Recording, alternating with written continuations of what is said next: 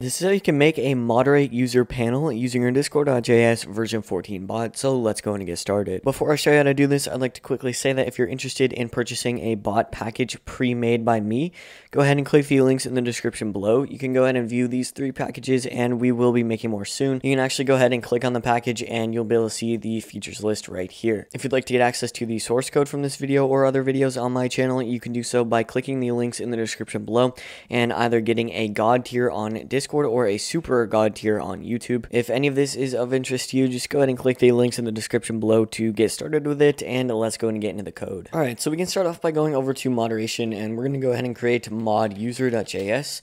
In here we're going to get our context menu builder, and we can also get our embed builder, we can get our application command type, we can get our action row builder, we can get our string select menu builder, and we can also get our permissions bit field, and then we can do equals require, and we're going to go ahead and get our discord.js package just like that. Then we can do module.exports, and we're going to open this up. We can get our data, which is going to be our new context menu builder, and we're going to go ahead and set a name. This is going to be moderate, and then we can go ahead and set a type here, and this is going to be our application command type.user. So we're going to be getting the user and not a message. Then we can go ahead and do async executes, and we can go ahead and get our interaction, and then we can actually go ahead and open this up here. So first we're going to go ahead and say if no interaction.member.permissions.has. Then we can go ahead and get our permissions bit field.flags, and we're just going to go ahead and do ban members. You could really do any permission you would like. Then we can return await interaction.reply, and we can say content. Then we can go ahead and say you don't have perms to use this. And finally, we're going to go ahead and set ephemeral on that to true. So now we can do const user equals await interaction.guild.members.fetch, and we're going to get our interaction.target ID. Then we can do const menu equals new action row builder, and we're going to go ahead and add some components. We can open this up. We're going to get our new string select menu builder, and we can actually add some parentheses. Then we can go ahead and set our min values to 1. We can go ahead and set our max values to 2. And we're going to go ahead and set our placeholder to nothing selected. Then we can go ahead and add some options, and we can open that up. We're going to open this up again. We can do label, which is going to be ban, and we can do description, which is going to be ban the member, and we can set our value to ban, and we're going to go ahead and get our interaction.target ID. So what we're doing here is we're creating our first menu option, which is going to be titled ban, description as ban the member, and this is going to be the value that we're going to be getting later, because we're going to remove the ban, and we're also going to use that ban as the ID to see what moderation action we're going to use, and then we're going to get the user ID so we can moderate them.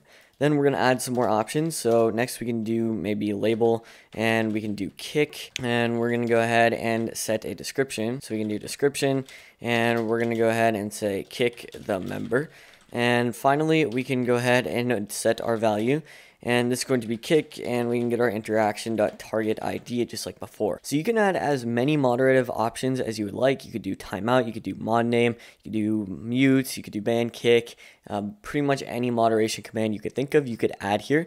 Just keep in mind, however many you plan on adding, just add that number of values to the max value. So if you were planning on doing 5 moderation commands, change this number from 2 to 5. But for me and this tutorial example, we're just going to be using the ban and kick. So just keep that in mind. Then we can go ahead and send this, but we're first going to make an embed. So we can do const embed equals new embed builder, and we're going to go ahead and set a color. I'm going to go ahead and make this purple, and we can go ahead and set a description, and we can just go ahead and get a key emoji, and we can go ahead and say moderate, and we can go ahead and get our user, and we can say below just like that.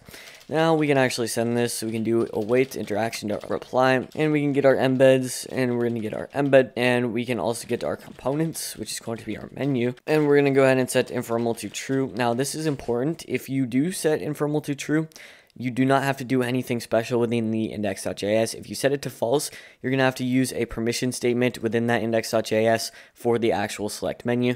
But because we set ephemeral to true, we're just going to not use this in the index.js in our client.event where we actually handle the moderation. So now we're done with the command. So we can actually go over to that index.js or any channel that you would like to handle your interaction create event in. So this could be within a separate file if you would like. So we're going to start by saying mod user, and we can do client.on. We're going to go ahead and get events.interaction create. We can get our interaction just like this, and I'm going to open this up here. So in in here, we're going to say if no interaction.guild, then we're just going to go ahead and return.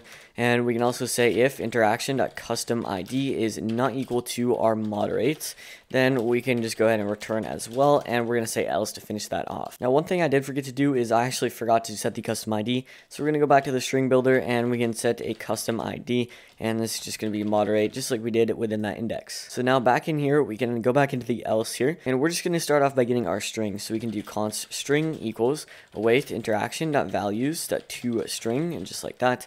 Now we can say if string.includes, and we're going to get our ban keyword. Then we can go ahead and open this up. We can do const user ID equals, and we can do await interaction.values, and we can do 0.replace, and we're going to do /ban, and we can do /g, and we can do a comma, and we're just going to go ahead and replace that with nothing. So now we can actually go ahead and do const reason equals, and we're going to do moderated by, and we can get our interaction.user.id. So that's just going to be the reason for the ban. Now we can create this ban, so we can do const ban equals await interaction.guild.bans.create, and we can get our user ID, and we're going to get our reason as that object, and we're also going to catch an error here, and we're going to actually go ahead and change this to an async error, and I'm just going to make sure I got that variable correct. So now that we're in here, we can just go ahead and do await interaction.reply. So we're going to be replying to that select menu.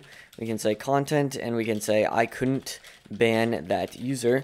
And we're also going to go ahead and set informal on that to true. Now we are using a variable for this ban because we're going to be checking if the ban was executed when we actually send the success message. So we're going to do if, and we're going to say ban. We can just return, or we could just do await interaction.reply, and we can say content, and we can go ahead and say I have banned, and we're going to get user ID without a space because there is already going to be a space within that.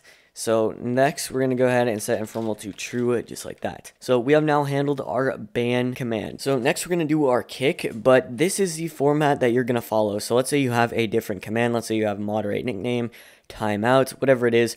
Just go ahead and follow this format. You're just going to go ahead and check to see if it includes that timeout keyword, for example. You're going to get the user ID by replacing that keyword and just getting that string.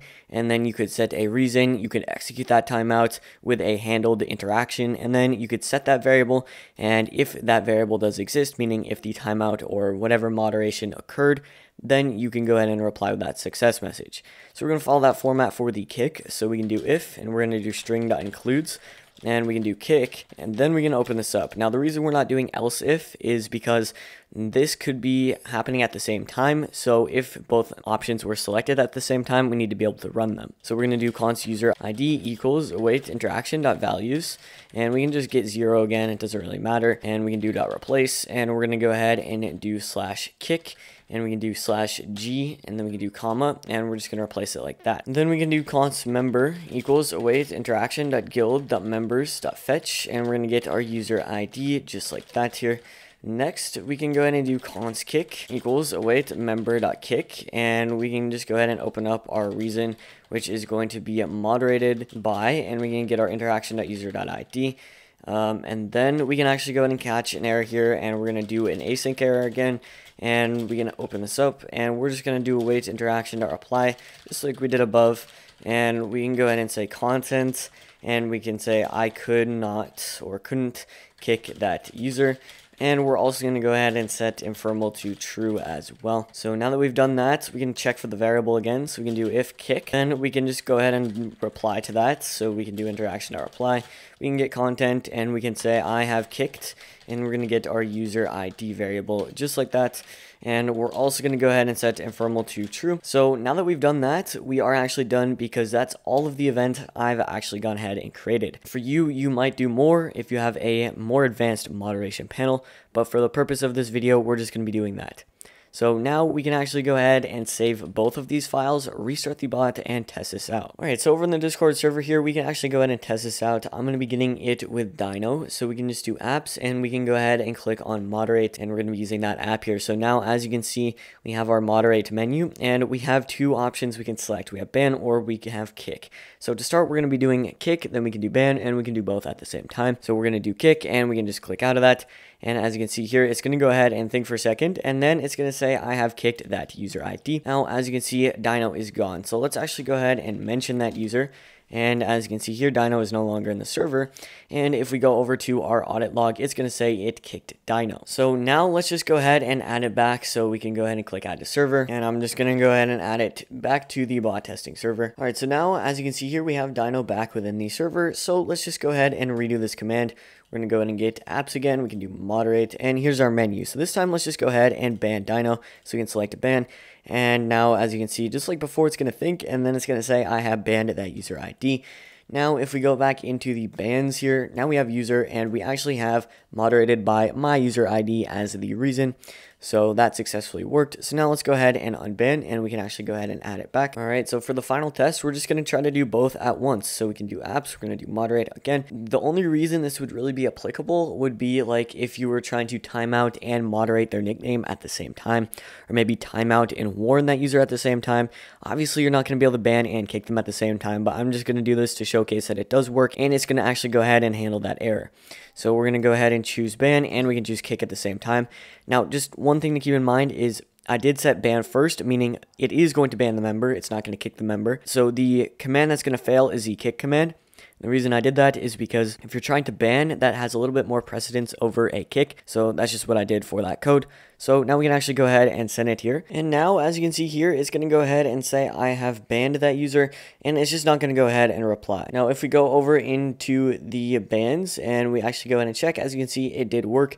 And we selected kick at the same time, but nothing went ahead and happened. Now, I didn't do a very good job actually handling the errors that you might be getting for this command. I just went ahead and executed it. So if you are getting any errors, just go ahead and join the server in the description below. And you can actually go ahead and send them here, and we'll be able to help you handle that a little bit better. But it should work other than that. If you'd like to join anyways for the coding community, the link to the server will be in the description below. And with that, I will see you guys in the next video.